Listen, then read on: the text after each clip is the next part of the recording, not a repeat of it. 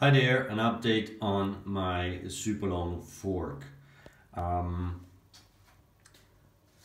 This is me getting closer towards being ready to weld it all up. I will do a mixture of welding and brazing.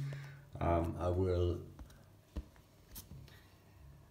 add some welding to the areas where the original fork was just welded rather shonkily, so we're going to add some material here so I can clean this up a little bit.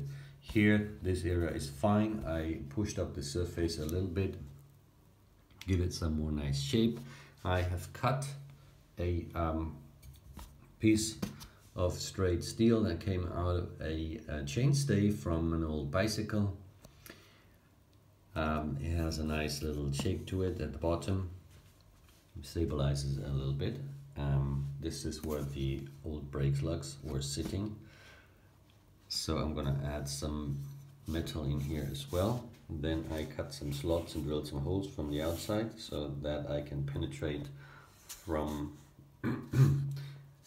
basically like melting the two metals together nicely. And for here, after it's welded, I can just hammer it closer to the steel where it's not quite tight, and then I will braze that. So that'll be the first time I'll do some brazing. I ordered a kit on the internet, and that'll be my super fork. I've given up the idea of keeping it blank. That was my idea, just to sand it all down and paint it clear and keep it raw. Maybe have some nice effects of the brazing when it's getting hot and changes color. But there's just too much wrong with this fork.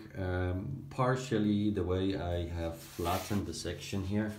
You see, this tube was round, so I squashed it with a massive vise in order to get it oval shape so it would fit the lower legs that I'm inserting.